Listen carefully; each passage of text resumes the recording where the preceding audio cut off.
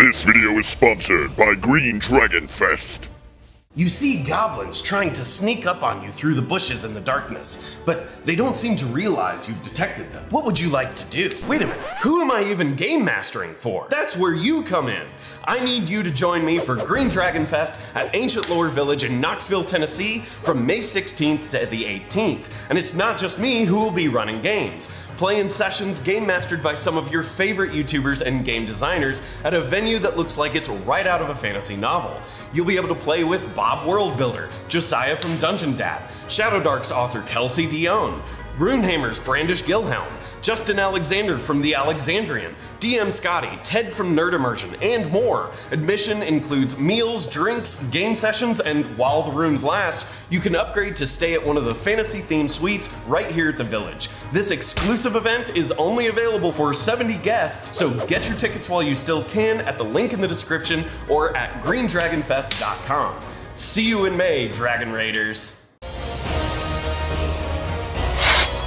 Deathbringer here. Subscribe to the channel and sign up for the Deathbringer RPG newsletter at the link below. Professor DM here. Quick, what is your most anticipated TTRPG of 2024? Is it D&D, MCDM, Daggerheart, Stormlight? For me, the most highly anticipated and most innovative game is this game, Crown and Skull from Runehammer. Written by the enigmatic and iconoclastic Brandish Gilhelm, Ingrid Bernal, Hanker Infernal, a man of so many aliases and talents, author, artist, editor, publisher. And it's not backed by a Kickstarter campaign, Hollywood money, or corporate money. It's truly independent. This is one guy with a singular voice and unique vision, and that's what we're taking a look at today. All right, let's open up Crown and Skull and have a look. We've got like the leather type binding. It is 300 pages. They're very thick and substantive. We have a ribbon here. Look at this terrific map art on the inside cover. Very evocative. This one's inscribed to me. I got my copy early. Full disclosure, Hanker Infernal did work for me on Deathbringer. All right, he's my buddy, but that has no impact on this. I was not paid for this review. So we got the forward, and begins with the player's guide, concepts, and content. They don't waste a lot of time with, oh, this is what a role-playing game is and all that stuff. Instead, we get right into the Northholds, which is the setting, and the hometowns. There are 3 hometowns, which we'll come back to. There's Gardenborough, the Forest Refuge, Rivergate, the Trade City, and Slimshire, a High Plains outpost.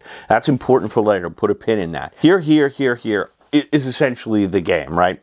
So we've got phases and rounds, right? And these are the different types of rolls. We've got a flat roll, player declared roll, called for defense roll. Crown and Skull is a D20 roll under system, so you're trying to get under your skill. Natural 1 is a critical success, natural 20 is a critical failure. With a critical success, you get bonus effects. The most innovative concept in this game is called attrition. There are no hit points. When you are injured, you cross off equipment and or skills. And the worse you get hit, the more skills or equipment you lose. And sometimes you can choose, and sometimes it's randomized. And the idea is, just like Daggerheart's 2D12 system, you're turning the roll into a narrative. You might get hit and decide that that blow hits your backpack and shatters the potion that's inside it. Now you've lost that potion. Or maybe you lose your lock-picking skill because the blow broke your finger, and now you can't pick locks for the rest of the session. Like in Into the Odd, Cairn, and MCDM, you do not roll to hit. You only roll for damage, and armor absorbs that damage. So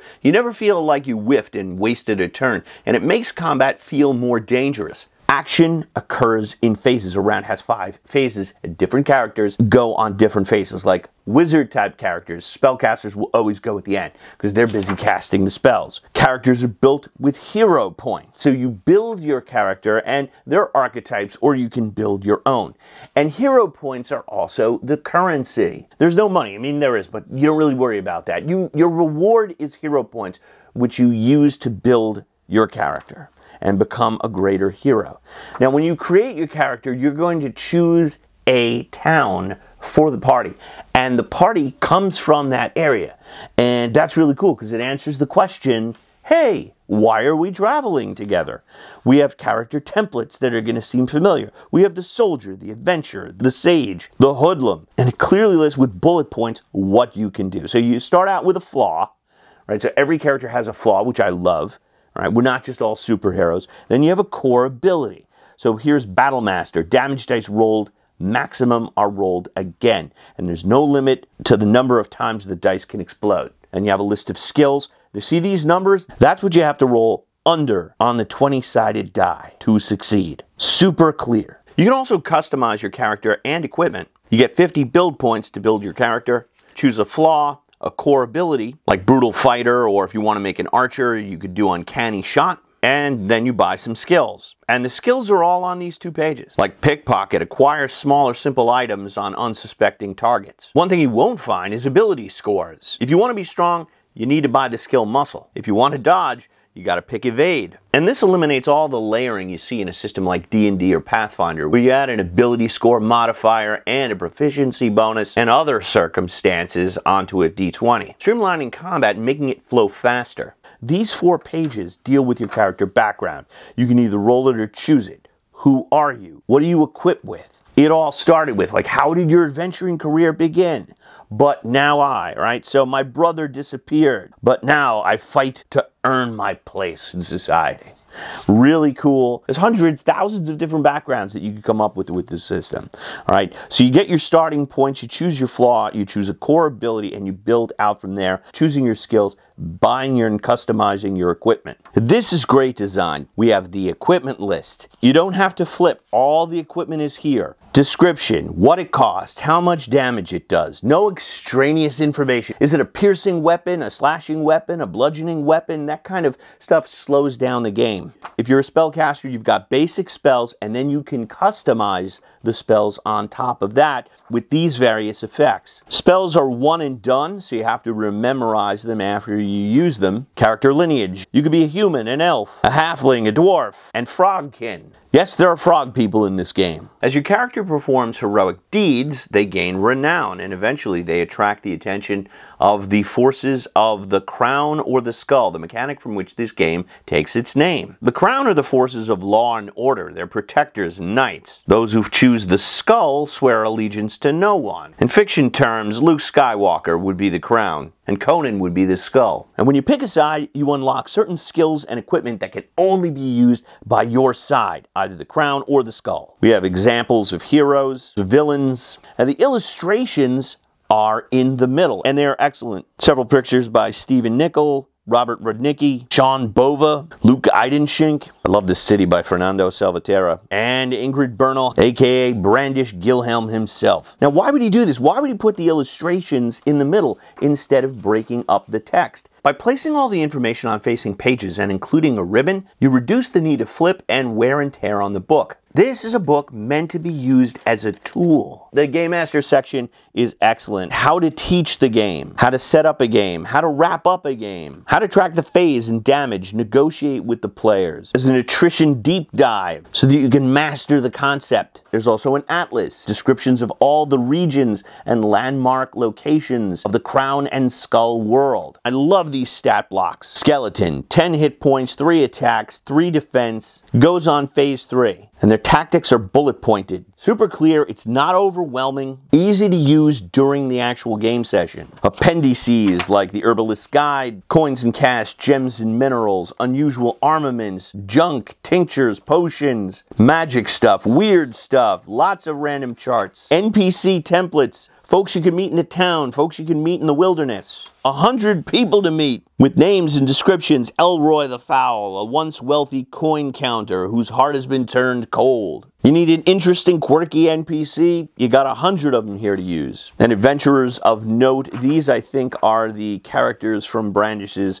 actual campaign. Crown and Skull is a tour de force. It is like the opposite of every new role-playing game. Nothing I've seen looks like this. Every fantasy RPG I see published has similar looking art with huge splash pages filled with bright colors breaking up every page. Crown and Skull opts for pen and ink illustrations and is mostly text. Other games look like coffee table books. Crown and Skull looks like it should be on my library shelf next to Charles Dickens' Great Expectations. Every other game is doing Kickstarters. Crown and Skull, there's no Kickstarter campaign. You just go to the website and buy it today. It's counterintuitive and iconoclastic. It's like nothing else.